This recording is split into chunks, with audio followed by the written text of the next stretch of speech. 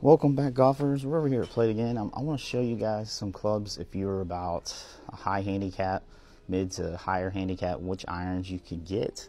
Definitely want to avoid blades, muscle backs, and stuff. If you can get anything that's cavity back, get something that is forged is always nice. So we'll go over here, Strixon. These Titleist T100s, they're pretty much like P790s, but Titleist. So definitely recommend these. These are super nice.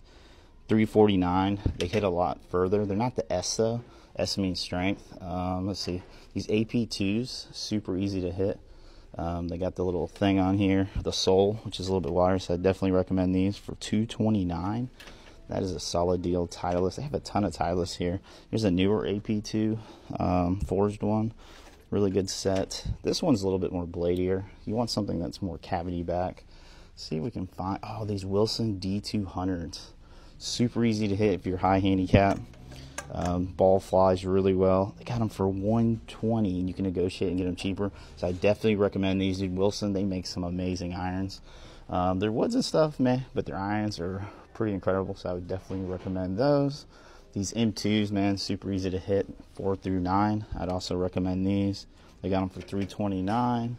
Those are great clubs. And probably the other one, if you're a mid to high handicap, these Ping G25s, very forgiving. They got 4 through U. They like doing the U.